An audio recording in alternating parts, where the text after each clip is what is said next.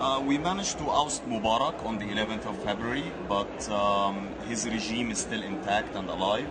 And the ones who are ruling the country now are his own army generals. But at the same time, phase 2 of the Egyptian revolution has already started, and millions of Egyptian workers are currently going on strike in order to get rid of the mini Mubaraks we have in every single institution and factory and university in Egypt.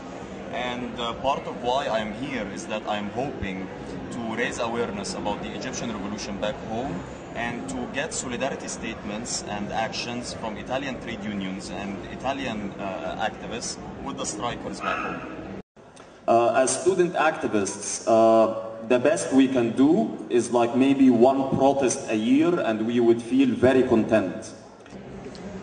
You cannot have clean elections while the army generals are still in place. You cannot have elections that are representative of the Egyptian people, while at the same time the state security police generals who were supervising the rigging of the votes in the previous elections will also be supervising these coming elections. I would rather focus on continuing the revolution with the labor strikes until we get rid of the generals, and that's when you can sit down and have national elections and write the constitution.